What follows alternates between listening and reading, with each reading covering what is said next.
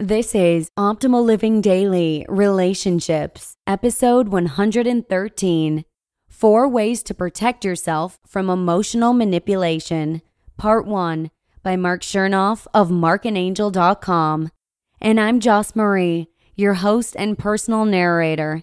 Welcome to the Relationships edition of Optimal Living Daily, where I read to you from some of the best relationship blogs in the world every weekday for free. We cover topics about marriage, parenting, family, dating, breakups, just to list a few, and it's always with permission from the authors.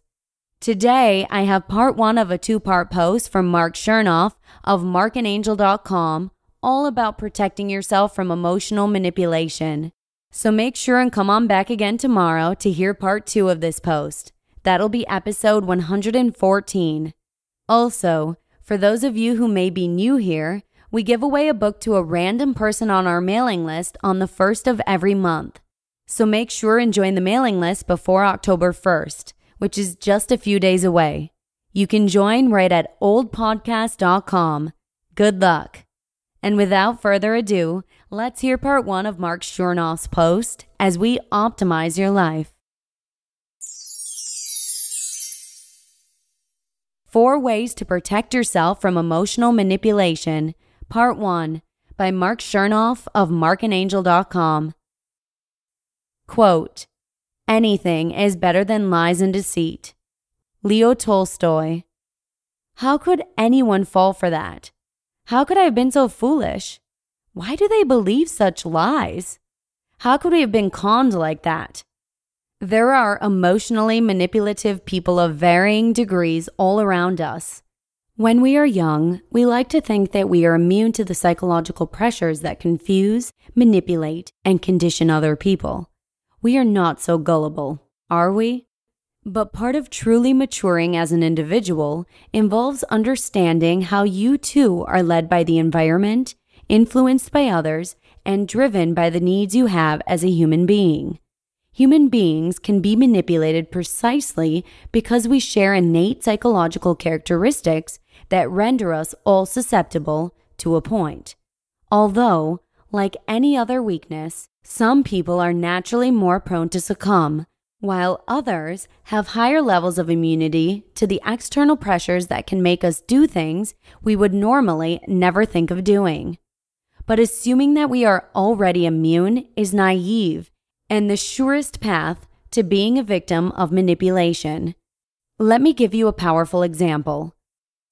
Emotionally manipulated to death.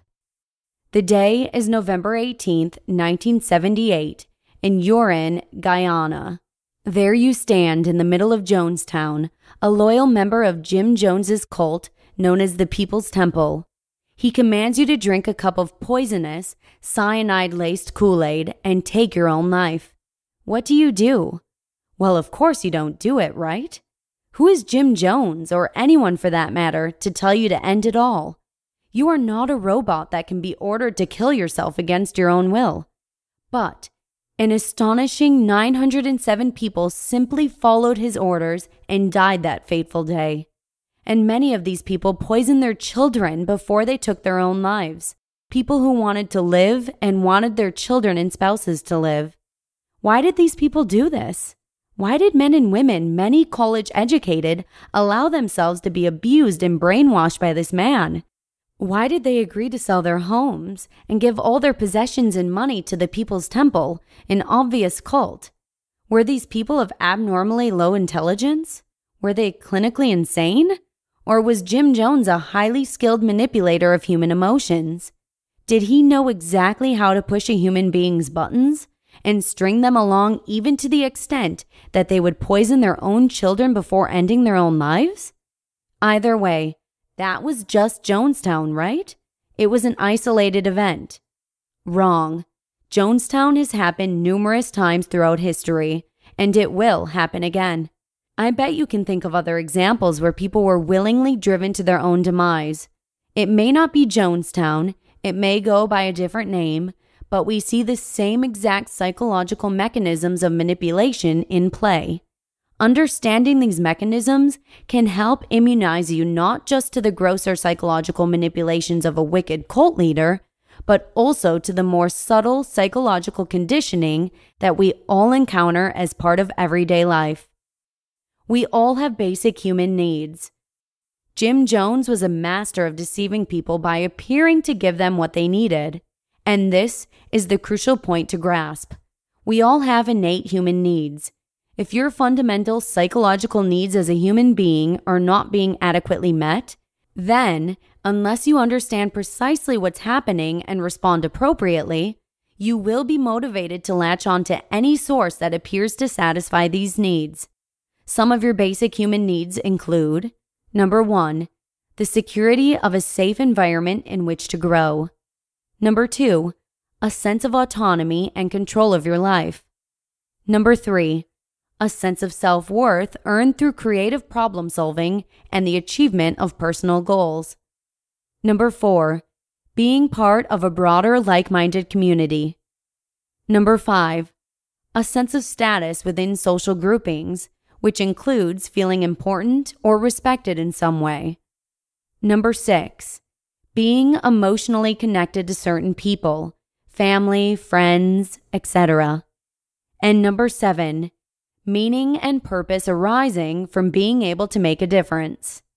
Again, if any of these basic human needs are not sufficiently met in your life, you will feel inexplicably attracted to anyone or anything that promises to supply what is lacking. The awareness that this is happening can save you an incredible amount of trouble. Many of Jim Jones's devotees were drawn from a pool of disgruntled people who were not leading satisfying lives or meeting their basic needs in healthy ways. People facing uncertain times or uncertain futures, people with low self-esteem and negative self-images, and so forth. Jones held out the promise of certainty, social acceptance, community, self-respect, purpose, and feelings of security inside his temple. And there must have been some really deep-seated beliefs instilled in these people, because eventually they followed Jones like some New Age Pied Piper into oblivion. Universal applicability and susceptibility. It's rather easy to see that if your needs are not being adequately met in a healthy way, and someone or something comes along that promises to supply all of your needs in one convenient package, then that can seem pretty irresistible. If you disagree, think about this. On a more conventional level, consider how many people feeling neglected in a marriage have a careless affair with someone because it was so nice to be listened to, flattered, romanced, etc. The very same unconscious propulsion towards an affair like that might drive others into the arms of a cult or a new wonder drug. To be continued. You just listened to part 1 of the post titled 4 Ways to Protect Yourself from Emotional Manipulation by Marc Chernoff of markandangel.com. As I mentioned at the top of the show, our book giveaway is just around the corner. So go ahead and join our mailing list before October 1st if you'd like to have a chance at winning. And we actually do the book raffle on the 1st of every month, so there's always next month if you don't win this time around. You can join right at oldpodcast.com. Again, that's oldpodcast.com. Good luck, and thanks for listening. That's 113 episodes down. Have a wonderful rest of your day, and I'll see you again tomorrow for part 2 of this post by Marc Chernoff, where your optimal life awaits. Hello, Life Optimizer. This is Justin Malik, creator and producer of this podcast, but also Optimal Living Daily, the show where I read to you from even more blogs covering finance, productivity, minimalism, personal development, and more from incredible bloggers like Derek Sivers, Zen Habits, Marc and Angel, The Minimalists, and all the ones you hear on this show too. So if you enjoyed today's episode and like taking amazing blogs on the go, come on over to Optimal Living Daily and subscribe to that one too. And together, we'll start optimizing your life. You've been listening to Optimal Living Daily. Be sure to hit the subscribe button to stay up to date on each new episode, and head to oldpodcast.com. That's OLDpodcast.com for a free gift, as well as more actionable tips and resources to help you maximize your potential. Thanks for joining us, and remember, your optimal life awaits.